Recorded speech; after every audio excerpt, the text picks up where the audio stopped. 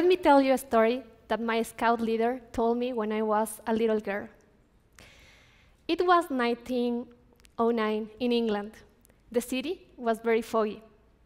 Mr. Voice, an American publicist, was looking for an address. He stopped under a lantern so he can read his map, when suddenly a boy appeared. "Can I help you, sir?" "Oh, please, I'm looking for this address," said Mr. Voice. "Sure, I will take you there." So they walked together, and when they were arriving to the place, Mr. Voice tried to find some coins in his pocket. But the boy said, "Don't worry, sir, I am a scout, and scouts help others without reward." Mr. Voice was so amazed by this action that he went to the National Office of England and talked to Baden-Powell himself, and then he became a scout in America.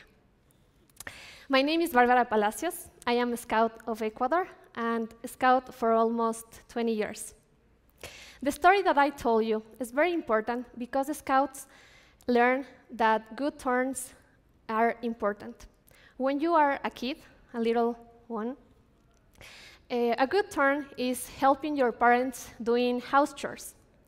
When you grew up, for example, when I was 17, my scout leader asked me to make a project, to create a project that changes the world. When he told me that, in the same way I'm telling you, I answered him, "No way, not even the United Nations are asked to do that." "Why are you asking me that?" He laughed, like you, and but he said, "I believe in you, you can do that." So he gave me 2 weeks to create my project, and by that time, my city was devastated by fires in the forest, and I really love forest. So I was so indignated by these arsonists that love to fire the forest. So inspired by my mom's idea, I created a project called Sembrando Futuro, which means planting my future, to reforest those devastated areas. I put my ideas on a paper and presented to my peers and team leader, and they destroyed it. They practically ripped it off.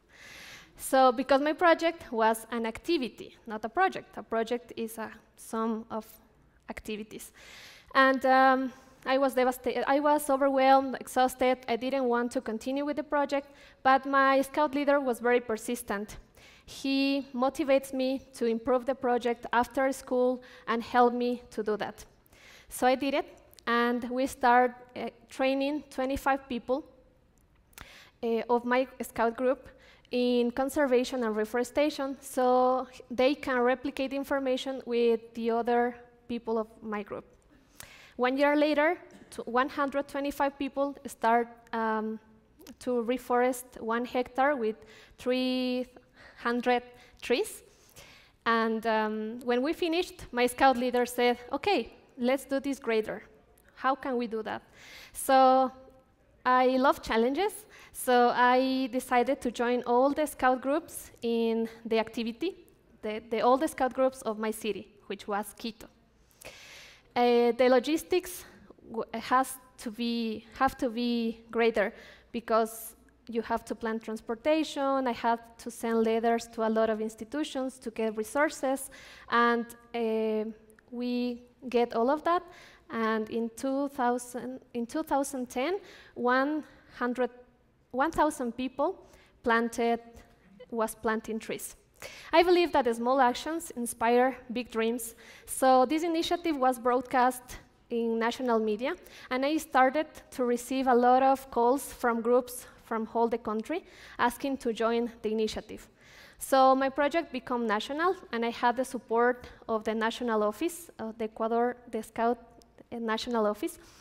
And after that, the project became an annual activity. Every year, Scouts planting trees once a year. And 4 years later, we had 4,000 Scouts planting trees every year. And in 2014, we thought that the project has enough credentials to be presented to the Prime Minister of the environmental minister of Ecuador. So we did a pilot with the minister. We planted trees in national parks.